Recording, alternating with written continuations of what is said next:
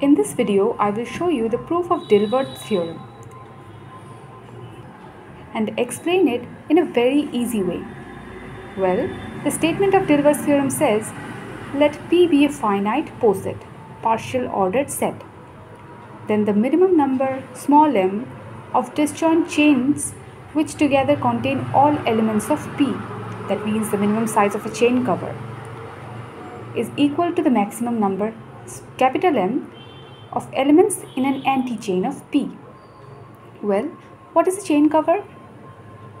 If this is a poset and these are its elements, if it is not visible, okay, if these are its elements,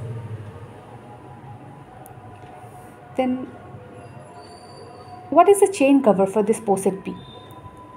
See, if these are distinct disjoint chains, then these together form a chain cover because these are chains and these together covers the poset P.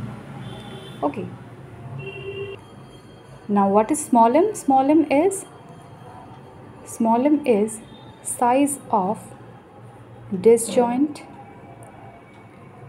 chain cover. Size of minimum disjoint chain cover, and capital M is size of maximum antichain. Now what is an antichain? Any two elements in an antichain are not comparable. Okay, so first we will prove that small m is greater or equal to capital M, and then the other way around, that is small m is lesser or equal to capital M. Now I claim that small m is greater or equal to capital M is quite trivial. Why? Because in any antichain P, okay, let me show you. I will show you here. If this is a chain in P, and suppose there are two distinct elements, x1 and x2, belonging to an antichain A, which lies in this single chain. This one is x1 and this one is x2. Then what happens? That means these two elements of an antichain are comparable, which is impossible by definition of an antichain. So any chain can contain at most one element from an antichain. So this one is trivial. Now to prove the other way around, that means small m is lesser or equal to capital M, we will use strong induction method. Now let's consider the base case, that is when size of P is 0. Then everything is trivial, we have nothing left to prove. Even when size of P is 1, then also we can say that everything is trivial. Everything is trivially true. So we will assume size of P greater than 1. Now we will consider a maximal chain C. Suppose this is our poset and this is one maximal chain C. This one. Now, what is the meaning of maximal chain? Maximal chain is a chain such that we can there is no other element left in this poset P such that if that element is added to this chain, it will form a bigger chain. And we will take the set P minus C. If the set P minus C contains m minus 1 elements, then we can say we are done. Why? Because we will apply our induction hypothesis. But what if the size of the set P minus C contains a chain, contains an antichain of size m? Well, we take an antichain of size m.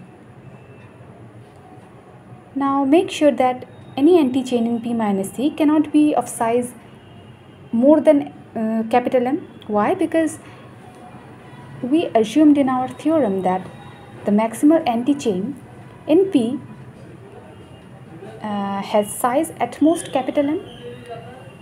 So we consider this antichain as A1 up to A capital M. Suppose these are the antichain elements A1, A2 up to Am. Okay, now what to do next? Well, we will construct a set S minus such that X belongs to P. Remember, this is X belongs to P, not P minus C. X belongs to this whole P, such that there exists some I with X lesser or equal to AI for some I. Okay, that means if this is an antichain, then we construct set with these elements. Well, these elements may contain elements of this chain also. Elements of this chain also, and so on. Okay. Now this set S minus cannot contain the maximal element of C. Why? Because if, let's suppose the maximal element of this chain be X, suppose this is Y, and it is contained in S minus, that means what? There exists some I such that Y is lesser or equal to AI, and this means what?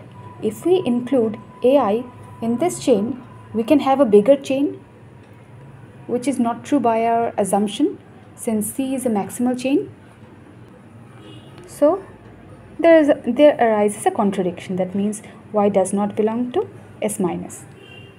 Then the size of this set S minus is lesser than size of this set S minus is lesser than, strictly lesser than P, right? Size of P. Then we will use induction hypothesis on the size of the set. Here our set is S minus, which is strictly lesser than the size of P. The size of which is strictly lesser than size of P. Then we can use induction hypothesis and deduce that S minus can be expressed as disjoint chain cover.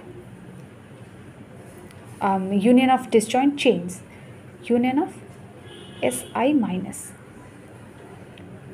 for I is equal to 1 to M.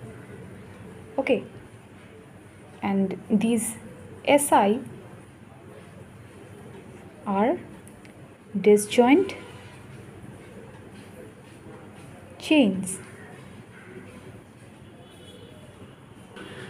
Similarly, we can use the same argument for S plus. Now what is S plus? S plus is these elements. These elements can include elements of this chain also. Elements of this chain also, and so on. So similarly, we can write union of I is equal to 1 to M Si plus, where Si pluses are Si minus here, where Si pluses are the same. That means disjoint chains. And remember, in this case of S plus, it does not contain the minimal element of C and not the maximal element. And then the size of S plus will be strictly lesser than size of P, because it does not contain the minimal element of C. Now we claim that any element of S plus does not belong to S minus. That means any element lying here does not belong to S minus. And similarly, any element lying here does not belong to S plus. Let's suppose X belongs to let's suppose X belongs to S minus. That means X belongs to Si minus for some I, and since it is Si minus, then x is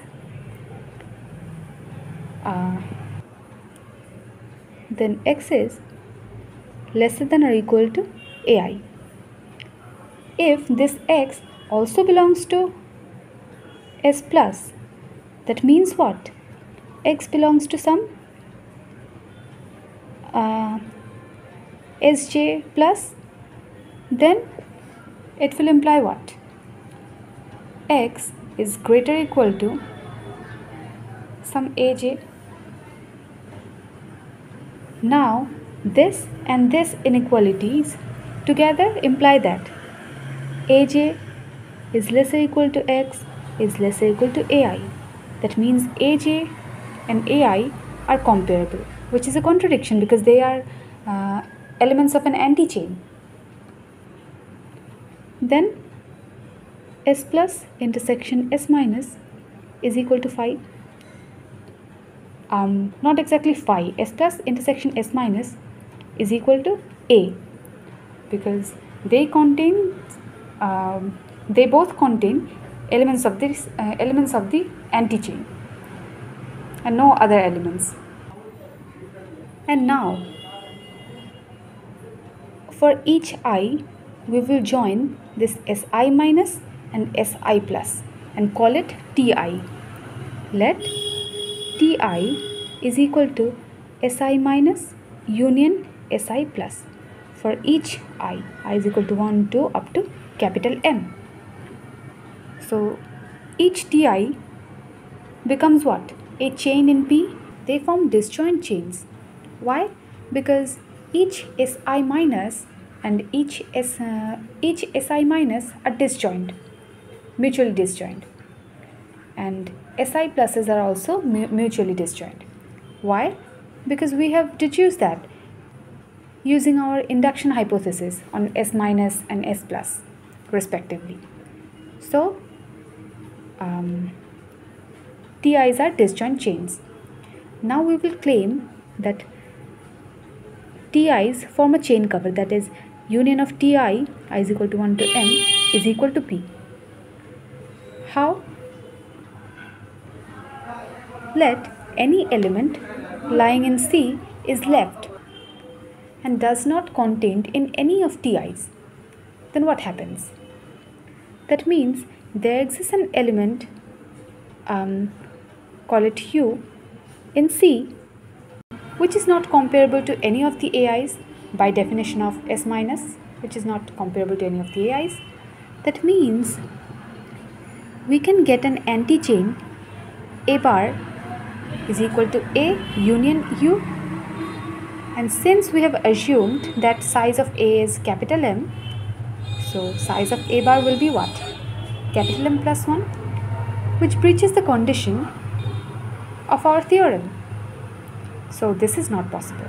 That means union of all Ti's is equal to P. That means Ti's are a chain cover for P. And since the size of minimum chain cover for P is small m, that means M is less or equal to capital M, because size of this chain cover is capital M. So we have deduced small m less or equal to m. So together we can say that small m is equal to capital M. This proves our theorem. Thank you for watching.